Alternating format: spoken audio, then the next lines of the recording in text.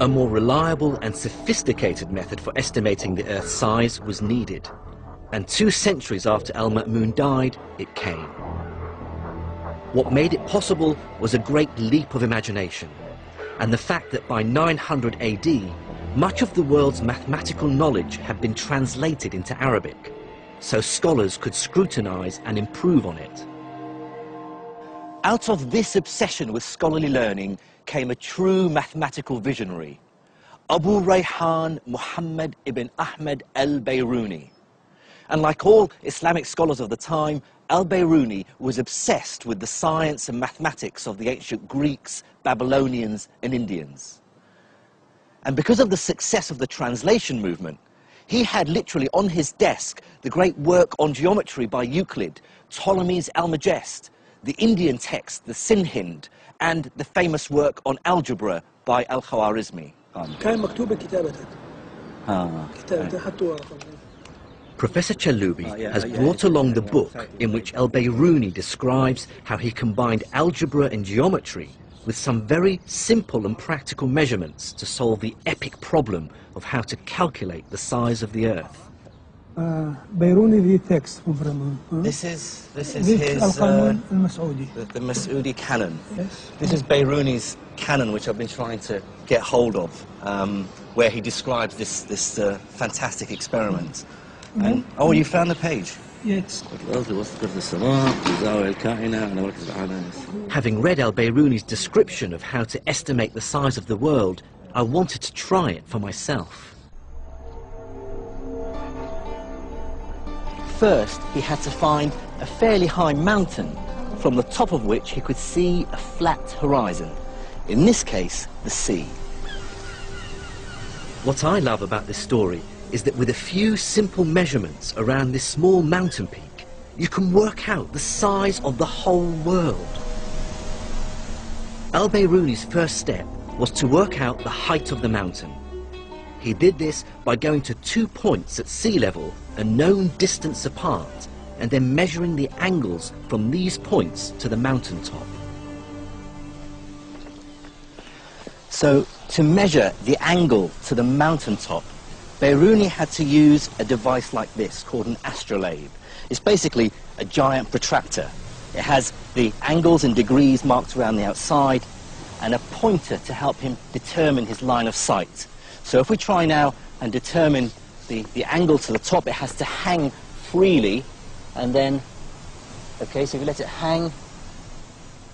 I'd like to stress, if you haven't noticed already, that al-Biruni would have made his measurements more meticulously than I am. He did them again and again to get consistently reliable results. Okay, that's about it. And that is 24.5 degrees. Okay, so now we've determined one angle. We now have to go and pick our second spot along the beach.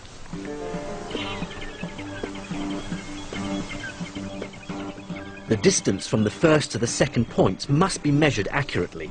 In this case, it's 100 meters, and the 2 points must be in a straight line with the mountain.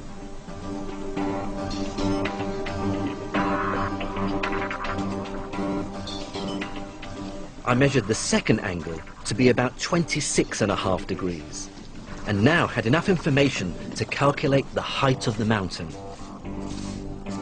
Using trigonometry and algebra, al-Biruni used a formula that relates the height of the mountain to what are known as the tangents of the angles he measured. Using my measurements, I get a figure for this mountain of about 530 meters. I now need only one more measurement to get the size of the Earth. And to get that, I have to climb to the top of the mountain. What Biruni did next was measure the angle of the line of sight to the horizon as it dips below the horizontal. So we're going to try and reproduce that. So if you can lift it up so that it's hanging, and if I locate the horizon, okay, which is about 0.5 degree, which is about the value that Biruni got. Now here's the really ingenious part. Biruni had measured 4 quantities, 3 angles and a distance. He used 2 of the angles and the distance to work out the height of the mountain. Al-Biruni now had everything he needed.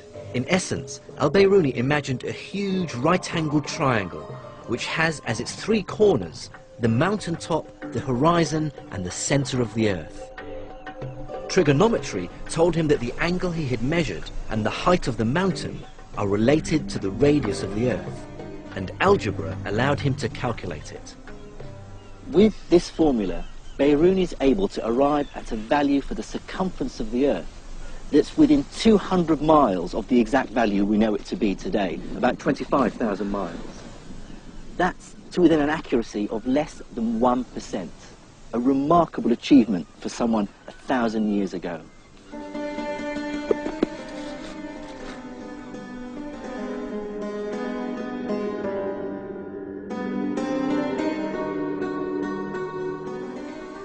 For me, Biruni's experiment is an early dramatic example of a scientist using mathematical reasoning to extend humanity's reach.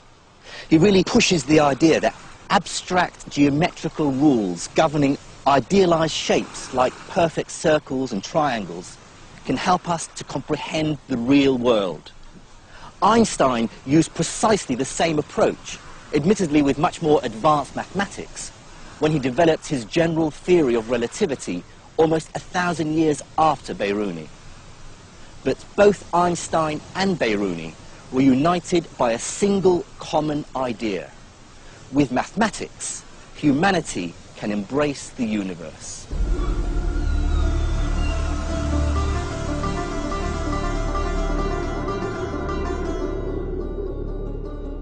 In this story of the birth of the scientific method, the Islamic scholar's ability to master sophisticated mathematics is the first crucial ingredient.